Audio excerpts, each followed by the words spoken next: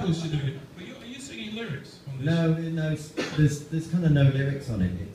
Because that's another thing that we used to do, is that coming up with the top line, because most of the times we wrote the music part first, and then the next thing we would have to work out is what's the melody, and then what's the lyrics to go with the melody.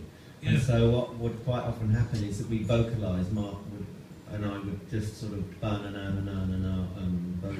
and then throw the odd word in that seemed to fit, although it was appropriate to nothing, and then Phil, would take it away, and he'd hear those vowel sounds, and they would suggest something to him quite often, wouldn't they? But the whole thing in the song goes down with Mark, I don't want to go to war. That's what Mark did on the scat, and it's exactly what it sounded like he sang. I don't want to go to war. So it was quite easy as a lyricist, you just sort of jot down the vowel sounds and fill in the blanks. But this one, well, it's easy for you. I mean that as a compliment, because I couldn't do that. Well, I was really into that, because what was really important for Mike and Mark, because they never set out to be singers, which is what's incredible about it, because they both have very unique voices, and they both sang compositionally. They didn't sort of improvise too much.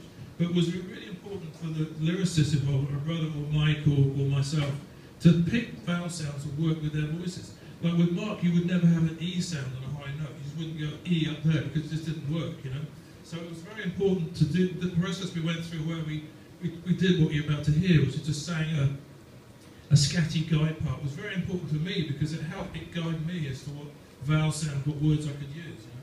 Actually, it was liberating. It made it easier for me. Yeah.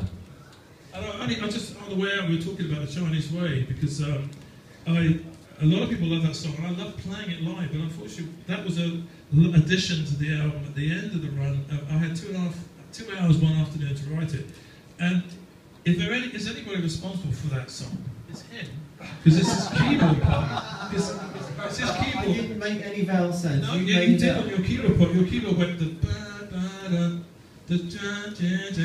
the Chinese, but it just sounded like the Chinese way.